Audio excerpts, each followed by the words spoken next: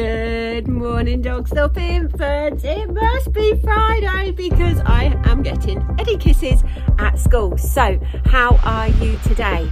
Have you had a good week? I'm afraid it is raining, and it's raining hard, Eddie, isn't it? Eddie didn't want to get out of his special car box that he travels in. He said, no thank you, I'll stay in the dry. We managed to get you out in the end, didn't we? So it's Fabulous Friday, and it's the last day of Autumn 1. So we have made it through our first half term of this academic year, and I know we're all super tired and we need a little holiday. So that's going to be good next week, isn't it, Eddie? Now, in Shine Time today, we're going to do something really special for a member of staff. We're not going to say any more, are we, Eddie? But somebody has got a very special birthday in half term. Shh, don't tell anyone. And there's somebody else with a birthday in half term, isn't there? Yes, Eddie is going to be 4 next week.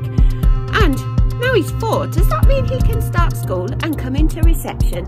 I wonder, would he be in Rosen class, Donaldson class or Inkpen class? What do you think? So, we've had a busy old week with parents' evenings online. Thank you to everybody that joined their teachers to have a chat about how well you're doing in your learning. If you didn't make an appointment or you forgot, then have a chat with the teacher, see if they can give you a call after half term. I know they want to speak to as many of you as possible. So have a wonderful Friday. Even though it's wet, we'll still have fabulous fun and have a great half term.